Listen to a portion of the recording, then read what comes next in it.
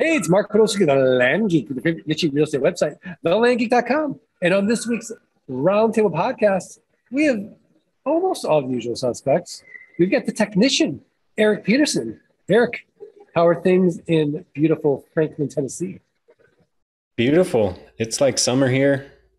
Sun's out, warm, no complaints. Fantastic. I love it when you call me Big Papa. Tate Litchfield.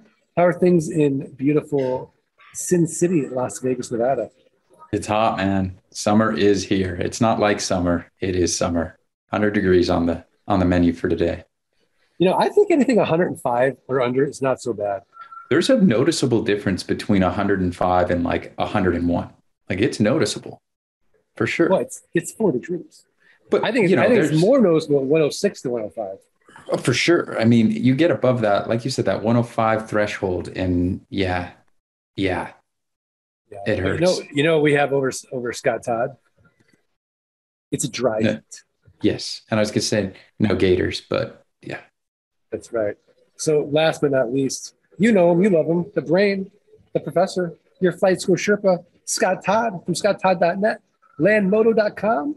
Learn anything about anything, investorninjas.com. Scott Todd, how are things in humid Tampa Bay? Not so humid, actually. It's it's rising on the scale. But let me ask you a question, Tate. What did you say the temperature was? Today, we're going to be at 100 degrees. Nice and okay. So even with wonderful. The feels like temperature where I am, the feels like temperature, which it factors in the humidity, 92 degrees. So yeah, but bring it, baby. My feels like temperature feels like 95. So I'm still cooler by 3. Yeah, but you're wet. You're always wet. Yeah, you're always sweating. Clammy. No, it is a clammy sweating. heat. Yeah. Nah, Feels good. Feels good, man. It cools you down. Whatever you say, boss. Whatever you say. Yeah, that sounds good to me. Well, anyways, this is not the topic for today's Roundtable podcast, is the sweltering humidity of Florida. No, it is Scott Todd, Tate Litchfield, Erik Peterson. Is there a secret that we're not sharing about the land business? So oftentimes people, feel like if they get, this amount of information or that amount of information, it unlocks everything for them. And that if they just had that information, success would be theirs. So the question is, and Erik, I'm just going to start with you because Zano's not on because he loves going first. Is there a secret about the land business where if someone's struggling, if they just had that one piece, it could all be unlocked and success would be theirs? I think that, all of the knowledge and the, shall we say, like the steps of buying and selling raw land online like we do, I think that the reality is all of that information is out there and available for free. Okay. It's in our podcasts, it's in groups, it's in other people's information. I mean, it's everywhere. So if someone wants to spend the time and go out there and learn all of it that way, I think everything is there. I don't really think that we're holding any secrets that we only release to, say, coaching clients or something. It's more, I guess the way I would put it, it's more about accountability and having direct access to someone that can help you through the times where you might get stuck. You might be able to get through those times on your own by doing the research, but it's going to be quicker. It's going to be more efficient when you have access to someone that's been through this before. But the reality is there's no secrets, nothing. We're not hiding anything. There's no, pay X amount of money and all of a sudden we open the book and you're like, wow, I had no idea. It's all there from my perspective. Yeah, I couldn't agree more. I say this a lot, there is no how-to gap in any of our training. So it's all there anyways, between the YouTube videos, Nightcap, the Facebook group, my network group. It's all there for the taking for free. It really is. That being said, if you want it nice and organized, you can get the Investor's Toolkit and do it yourself. If you have more money than time, then yeah, of course you should do flight school, because you're executing in real time with the group. You have that accountability. And then of course, from there, if you want to scale, of course, coaching is going to make sense for you, because then you're going to have that accountability. And again, you're not going to waste any time in scaling and getting to the next level in your land business. But there's no information gap that I would say that there's out there. But that's just from me.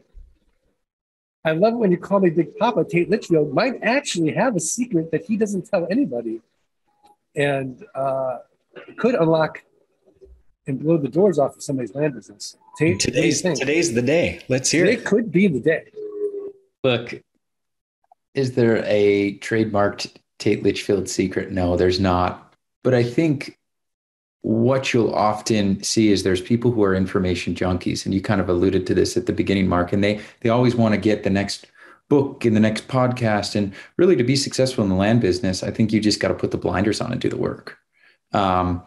Where having a mentor really comes in to play is if you need a little extra hand holding. If you want somebody to say, all right, I understand what an intake manager does, but show me how to implement them. That's where the help of an advisor really, really makes sense, because now you get to see how one person has applied this VA to their business. You get to see their process, their swim lanes, the job responsibilities, and you don't have to come up with those on your own. So is that a trademarked secret? No, I don't necessarily think so. But I think what it is it's a refined process. And that refined process has value to it. That refined process has evolved over the course of many intake managers and many years and lots of trial and error. And maybe that's what people are looking for. They're looking for a shortcut to get from A to Z. And sure, there is some things that you might need to pay for to get, but for the most part, the role of an intake manager, the role of a due diligence VA, what to do during due diligence, that's pretty common. That's public information. We talk about it on this podcast all the time, like Erik said. So is there a magic bullet for this business? No, there's not.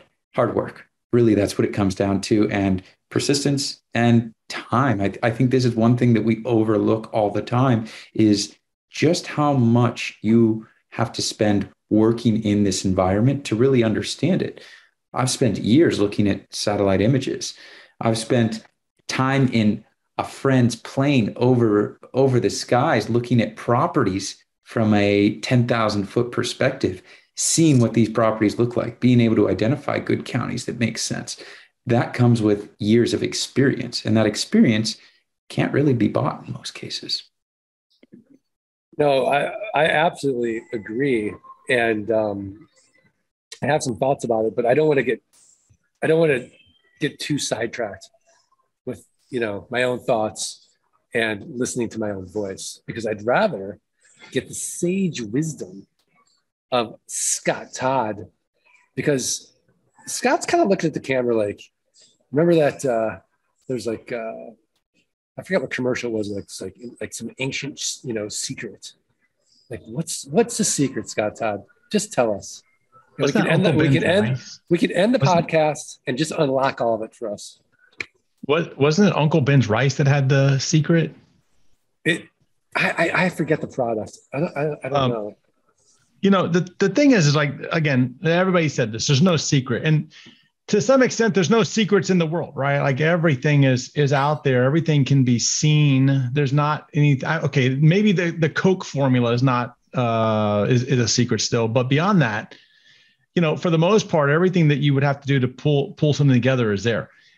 And I guess I see a lot of people come to the business, and I see them at different levels within the business. And I see people that maybe they're struggling on something or whatever. And I think that the difference is that it's not that there's a secret, but we all know that we can't be good at everything and we can't grasp every single concept. And Tate kind of mentioned this, right? This is hours and hours and hours in the beginning, right? Like it's just not something like if I wanted to invest in a multifamily property, well, then I either have to go through the education to learn how to do it. And then I have to execute on that and understand that I'm going to make mistakes, or I need to have somebody that can guide me through that, right? And the guide can be someone that maybe they're a coach of mine, or maybe I just join the syndication and give my money to them and they go run off and invest it. Either way, it's fine. But at the end of the day, like there's not a secret to it. I think that the difference is that sometimes people are able to see the next dot in the sequence, and sometimes people struggle to see the next dot. And you see this with everything that you've ever learned. Think about elementary school or middle school when they teach algebra. Some kids, they get algebra. It just connects. Boom. They understand it. Some kids do not get it. Some people never get it. Some people get it from just repetition, or what happens, I think, to most of us is that we may not have gotten something in school. And then as we mature, as we age, as we go through life, we start to realize like, oh, I understand algebra now, right? Like it just comes to you because it keeps impacting you, or you see something in a different way. And to Tate's point, that's the time in the business, right? What a lot of times people do is that they hit that wall, whatever it is, they bounce off of it, which is rejection. They get rejected somehow. They bounce off that wall, and then they don't go back towards that wall again, right? Because they know that wall is going to knock them down again. So what they do is they try to go a different direction. Oh, I don't like that wall.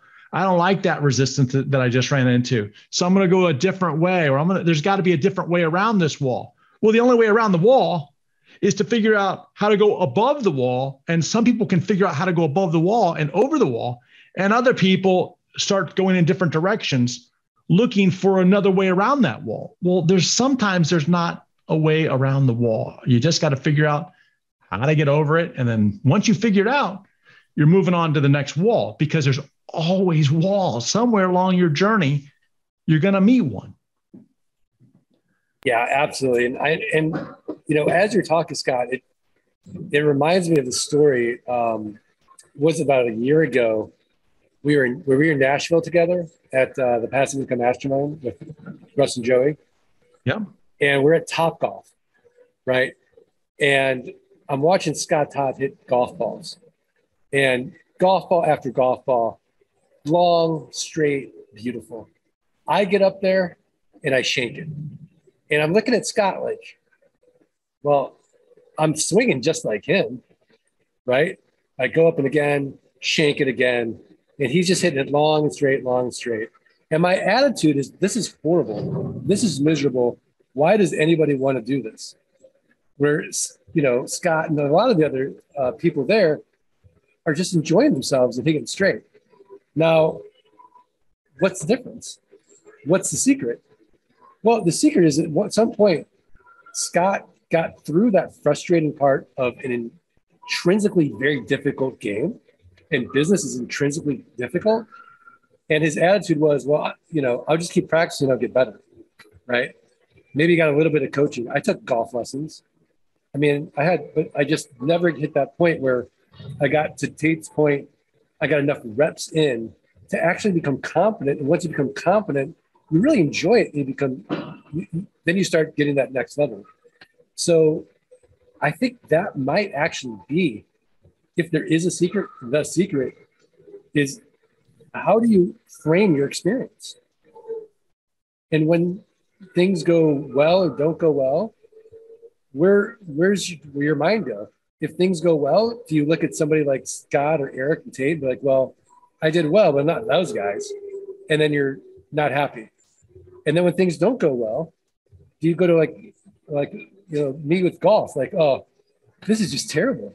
This is no fun at all. Why does anybody want to even do this? So either way, you lose. but it is so easy to reframe that experience into, this is something I'm eventually going to get really good at the more I do it. And looking at how far you've come in your success and not comparing yourself to somebody like on this call. I don't know. What do you think, Tate?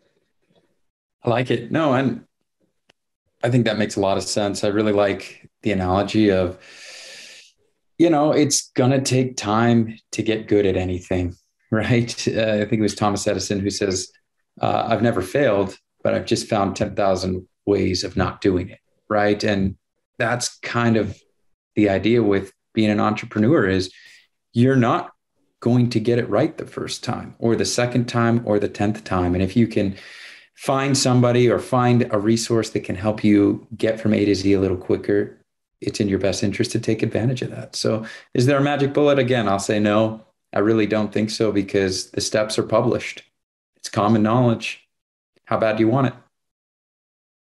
Yeah. And I think we've even talked about this before, another roundtable podcast. It kind of comes down to grit. Totally. Really. I think if we were going to make like a success stew and we were just going to throw in a bunch of ingredients, I think the first ingredient might be grit. The second ingredient might be a burning desire. Determination, right? That might be the third ingredient. Never say never, or right? Like that kind of mentality, like perseverance. That's important. I don't know. Right. Yeah. A growth mindset, maybe. Yeah. As far as, you say to yourself, I'm going to get better at this, instead of like fixed mindset. Well, I'm just not good at, deal flow. I'm just not good at marketing. I'm just not good at selling. That's a fixed mindset. Where you have a growth mindset. Well, I'm going to get better at these things. Or I'm going to get, to Tate's point, I'm going to get better at hiring people that are better at this than me. I'm not an expert at anything except hiring experts, right? And that's how you grow a business. Absolutely. Hey, Mark, there's a book that I read a long time ago. I think I read this book around the year 2000. And this book is actually a much older book. This book was, it's called The Keys to Success. And it's written by BC, the letter initials, BC Forbes. And I think it's like from 1920 something, right? BC Forbes, who was, I think, the founder of Forbes magazine. Okay. So like this guy wrote this book, Keys to Success.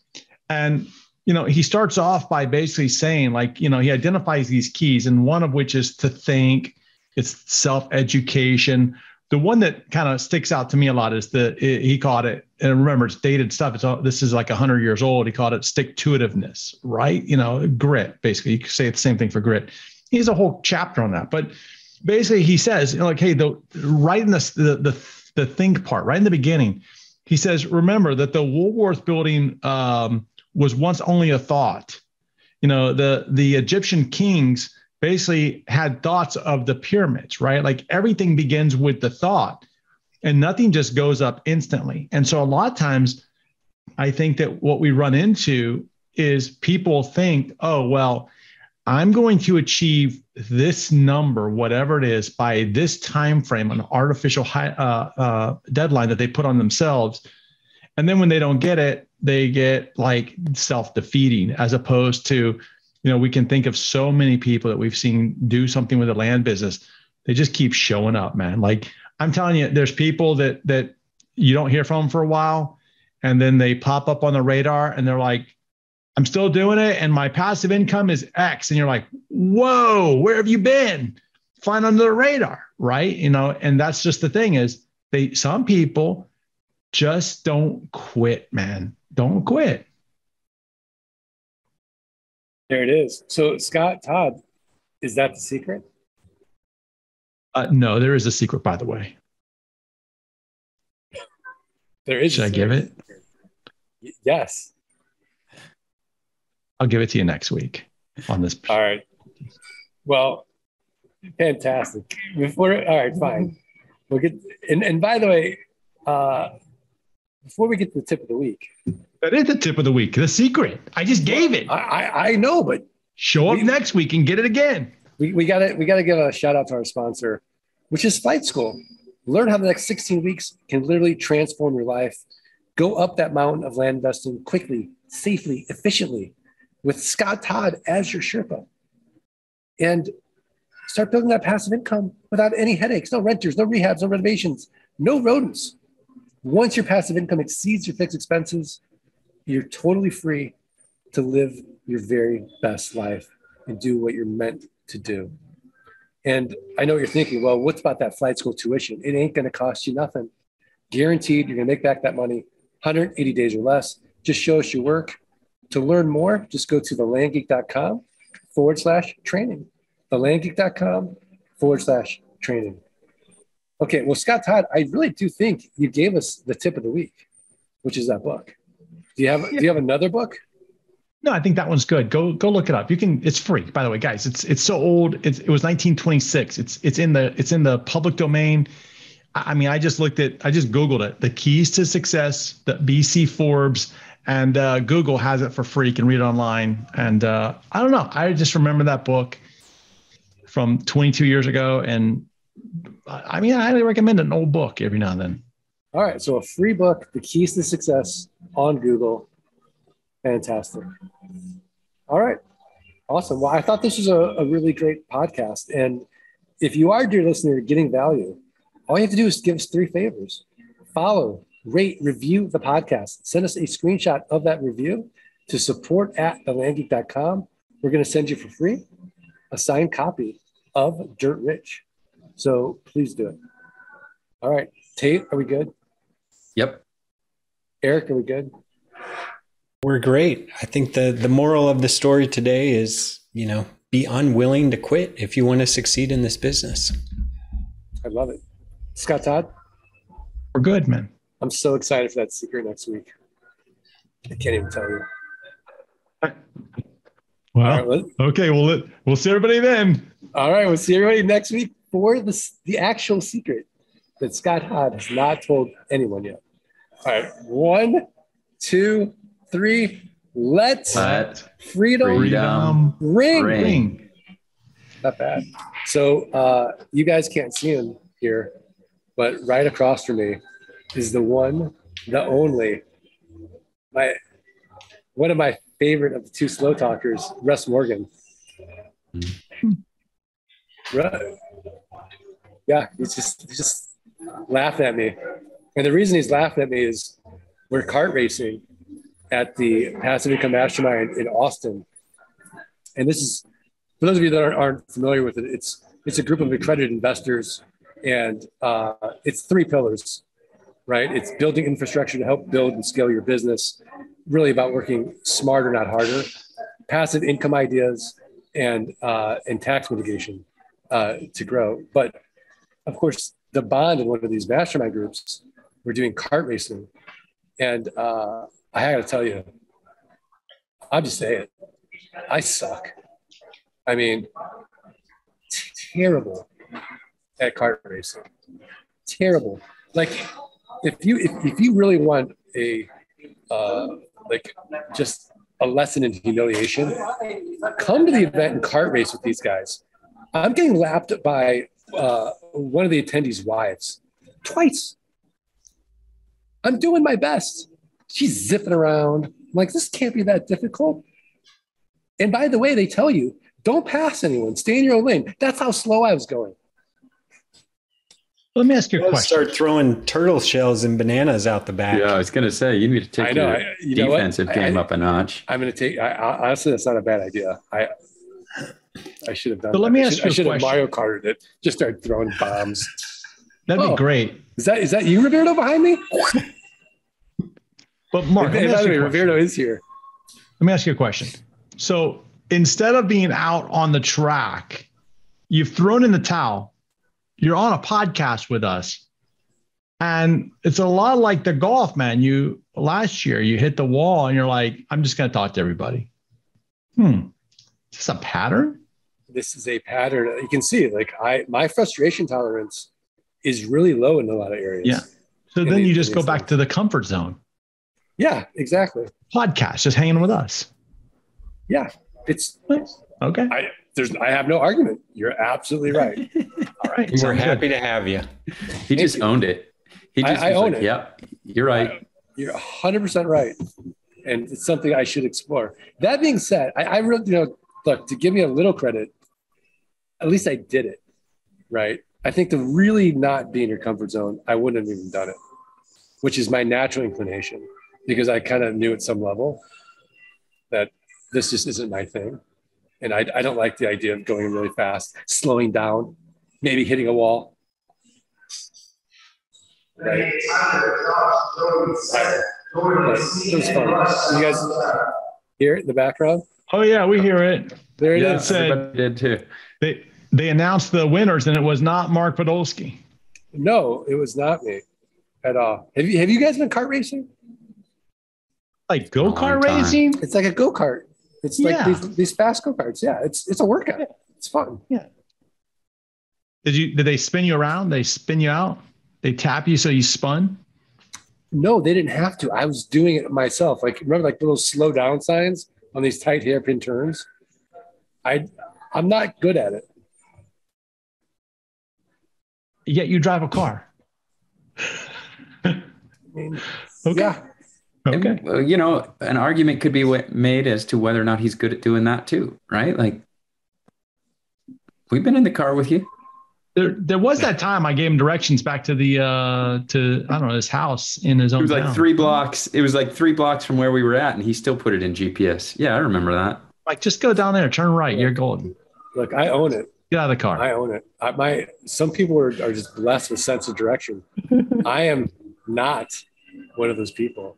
Of course, it is a little bit embarrassing when Scott's coming in from Tampa giving me directions in my own town, and he's not using GPS. So, oh yeah, just go over here.